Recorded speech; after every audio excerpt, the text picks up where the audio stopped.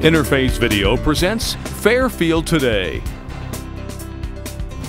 Brought to you by Fairfield Federal Savings and Loan, Fairfield Medical Center, Fairhope Hospice and Palliative Care, the Fairfield County Board of Developmental Disabilities, the Frankie Smith Funeral Home, and Ohio University Lancaster.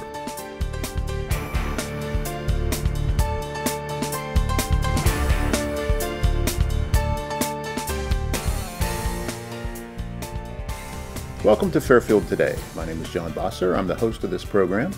Once a month, the Fairfield County Board of Developmental Disabilities sponsors Fairfield Today, and we're very proud to be at the Palatial Library at Forest Rose School. My guest today is Jody Blaze. She's Director of Educational Services. Jody, welcome to the program. Thank you, John. Jody's been here before. Now we were talking about this a few minutes ago. This library now has what?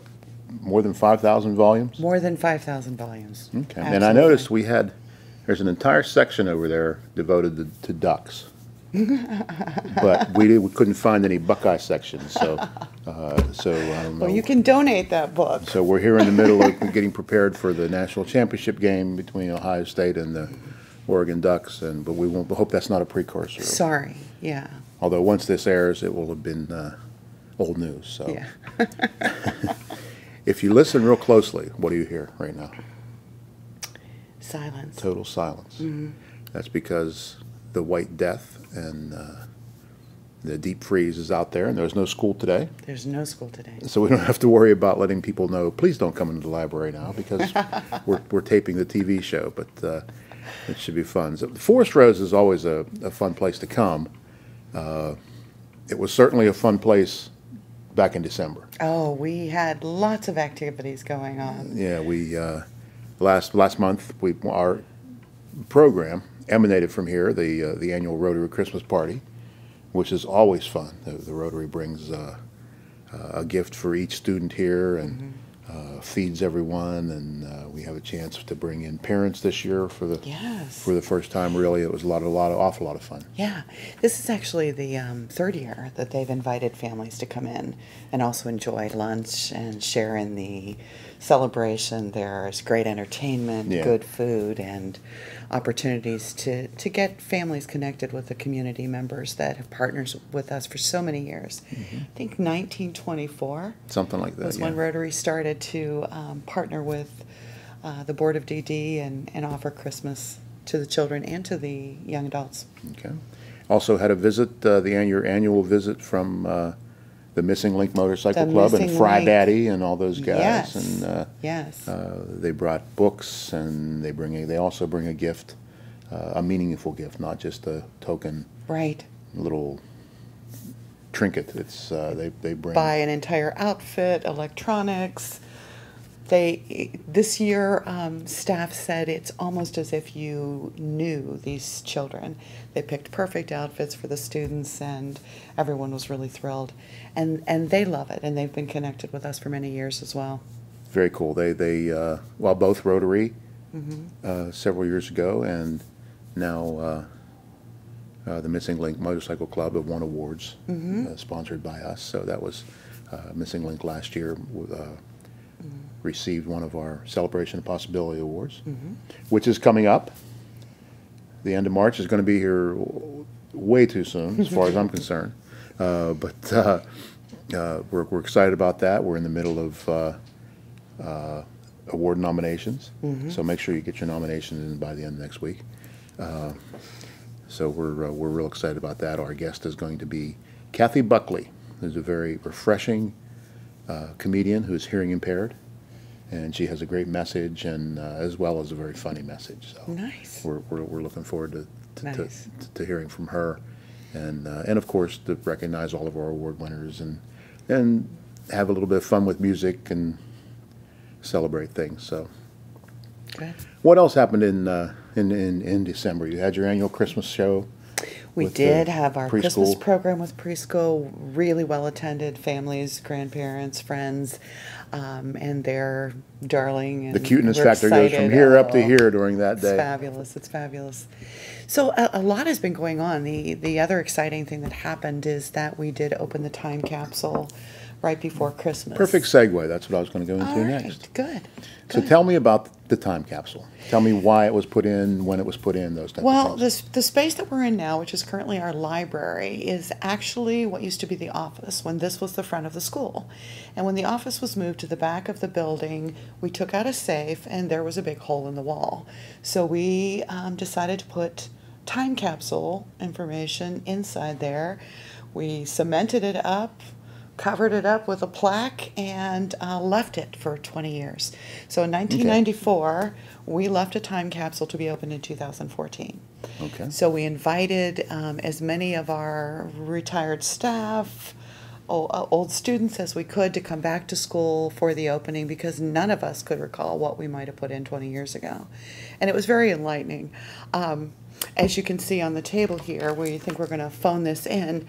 This is one of the things that we found is a phone back from the time period, the Princess phone, which some of our children today do not know what it is, but it doesn't even have the At old least it didn't have a rotary dial, yeah. That's what I remember, is a rotary dial black phone. So we were talking about how different things are, that we now all have computers in our pockets with our smartphones. All of the information of the world is right now in front of Which makes us. some of the things that we used to have kind of obsolete. For example, the Yellow Pages from 93, 94. We really don't use these anymore. We look things up And now it's right here on our phones. Yep. So, and at that time in 1994, we actually didn't have a library. The books that were in this building were brought by the bookmobile in a couple of boxes, and we have built this to over 5,000 volumes. A couple of the groups that we talked about earlier, Rotary and Missing Links, have helped us grow this in that they have offered to provide their speakers for their programs to donate a book in their speaker's name instead of giving them a mug or a pen. So we have an entire stash of books that's been donated by Rotary, Missing Links, the And it's really kind of Motorcycle cool Club. because, to get back to the Rotary thing, they would try to find a book that correlated with whatever the speaker's message was that day. Yes. So, And did a very good job with that. So we actually have built this to over 5,000 volumes, which is really exciting. A lot of these have been donated by families too, as their children have grown through their books, that they donate them here. So we're excited to be in this space, old office that it was, and to kind of reminisce about the changes that have occurred. now, let me get back to the books a little bit and then to the library. How often is it used? And daily. For what types of, I mean, just talk about the way that you use the library as part of your curriculum. It helps to enhance every curriculum topic or unit that we're doing. So we have the books categorized by, holidays, certain things about animals. As you pointed out, you actually found the ducks series, but not much on Buckeyes. I'm going to dig for that later. So that it's easy for everyone to find, even children, to come and locate books.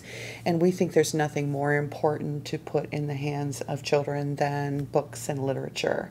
So it is not only correlated with the curriculum that we use, but it is an opportunity for folks to come down and use this space to have some shared reading time with kids individually or in small groups.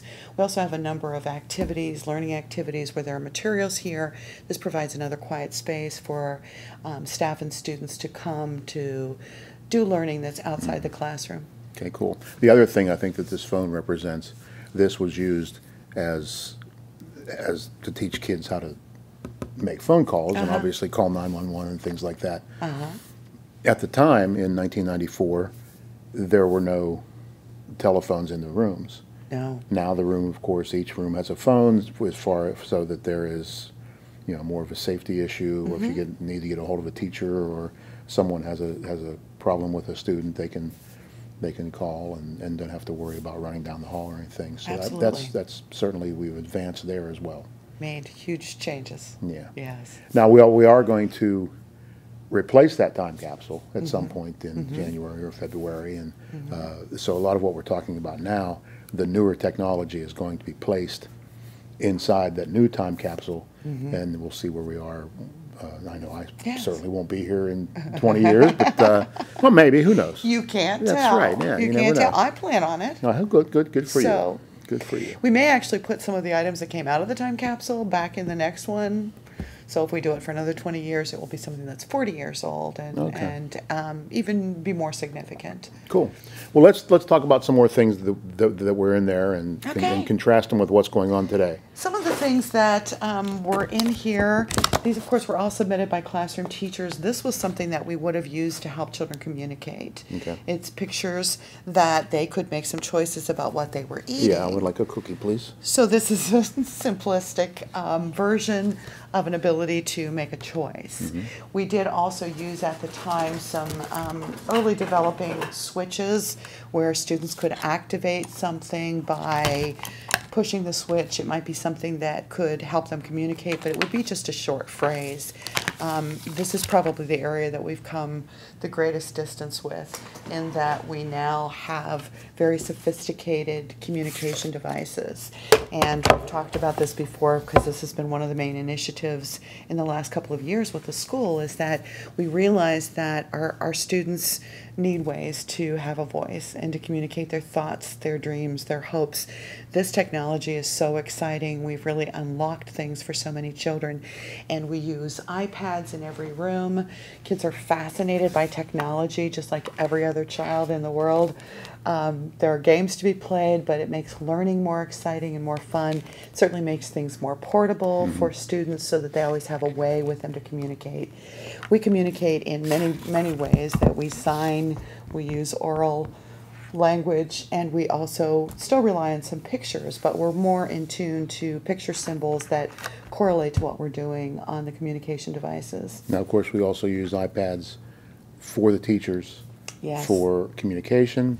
Documentation of what they're doing. They each get their email. Progress. There's another thing. There was no way to even We didn't have email think of what in email would be. 1990. We didn't have anything to put in there to contrast what the technology would become. Well, I guess we could have. We could have put.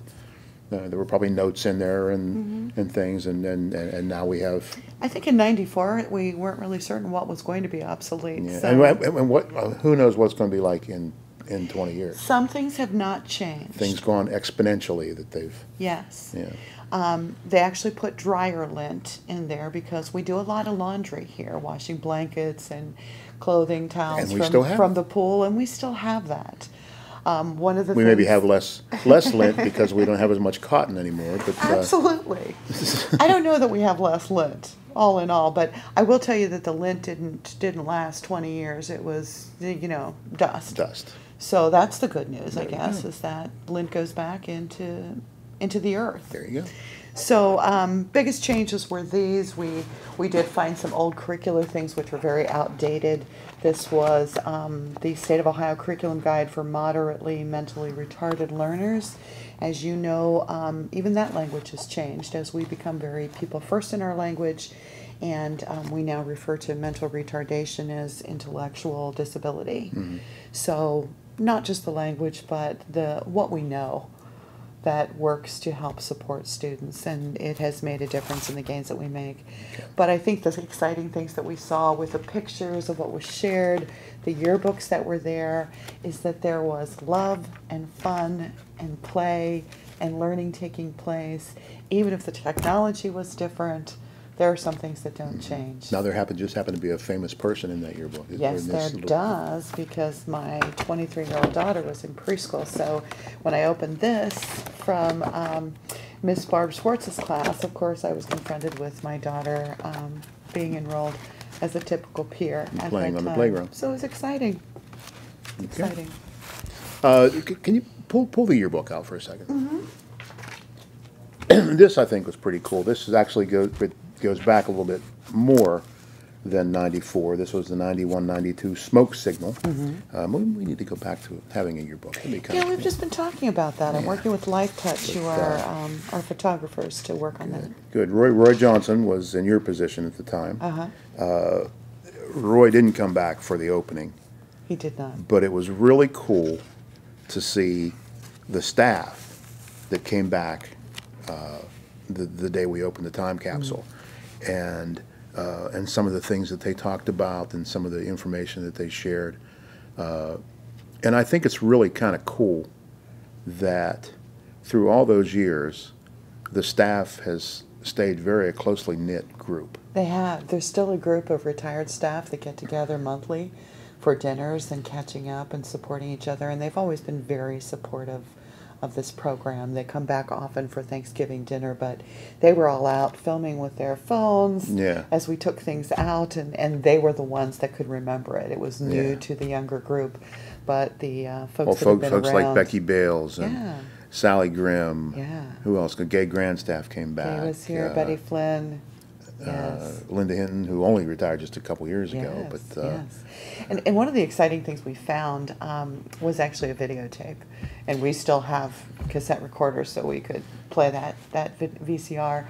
It didn't weather well, but it was very, very interesting to walk through the day, because Steve Hopkins, who was the curriculum coordinator, kind of took us on a tour from the outside of the building into the building, and showed people at work, signing in on their timesheets, where now we use an electronic time clock system, etc.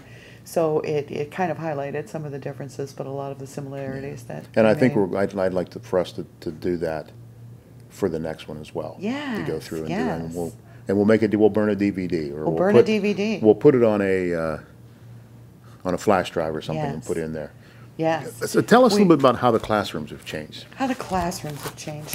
Well, again, I think part of the changes with that have been that there have been changes in the students that attend here. We have pictures of our basketball team and our cheerleaders and kids doing woodworking in shop. And there was a time when we served 150 students. So we did have larger classrooms, less staff.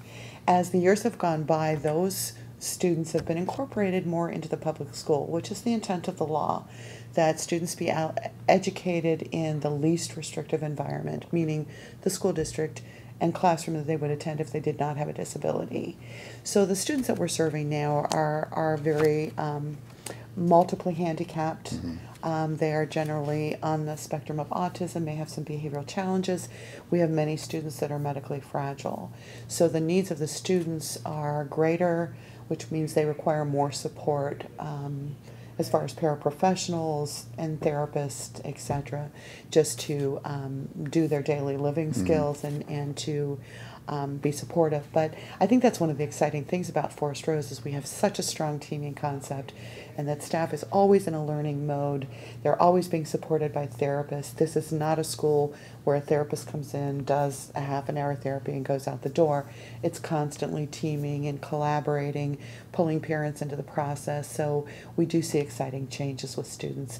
And of course, the technology that we're exposing kids to now, I think has helped us to continue to raise the bar as far as, we're not putting limits.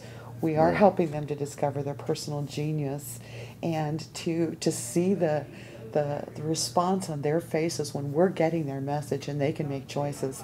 One of the things we laugh about is that we very consistently put no on here. That's one of the most important things. Any of you who have toddlers at home know, no is a good thing.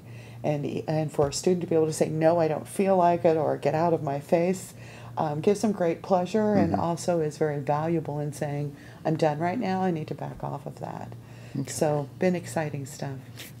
Of course, there's a computer in every classroom. Yeah, actually a couple, so that students can be working and teachers can be working on the computers as well as iPads in every room. Okay. We're going to take a quick break. Okay. When we come back, we'll talk a bit more about the time capsule and look a little forward to what's going on for the rest of this year.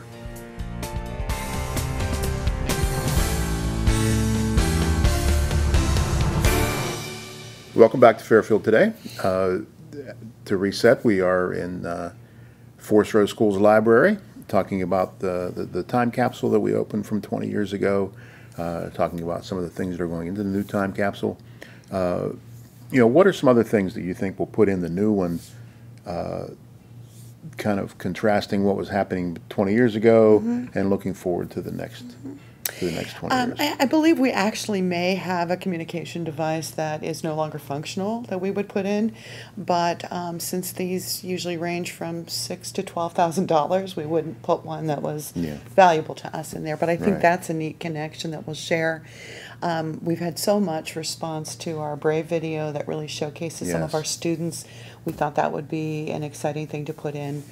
We probably won't add in some dryer lint, even though that's still something that is very representative of us. So we've kind of left that up to the teachers and classrooms to decide what's important for them or what they'd like to share. But we kind of love the idea that the videotape was a message from the past. Maybe a Tide pen. You can put one of those. A Tide pen. So we're open for suggestions. We would have you phone it in on the Princess phone, but we'll be making some decisions about that, and then it'll be a secret for 20 more years. Okay. So as we're now almost not quite halfway, but getting close to halfway through the year, what do you have planned for the rest of the year? What else is going on? Anything?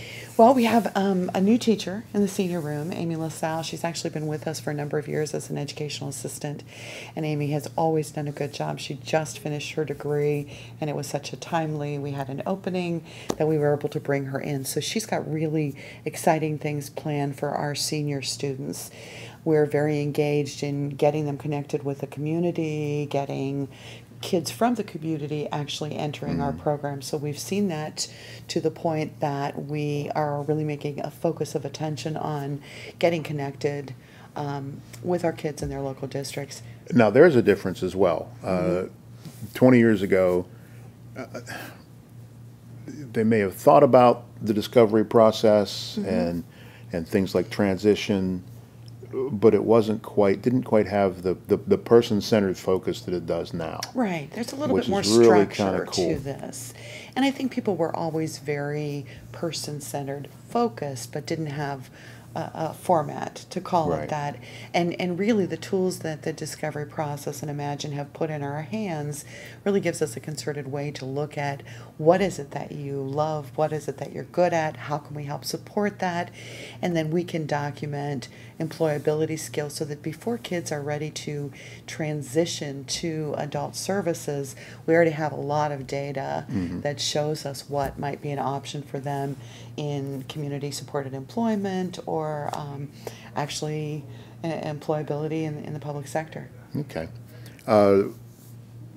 What else is going on here? I mean, we obviously have our big focus on technology, on getting the kids who need to have augmentative communication devices to get those in their hands, get them working with them sooner, so that they can be.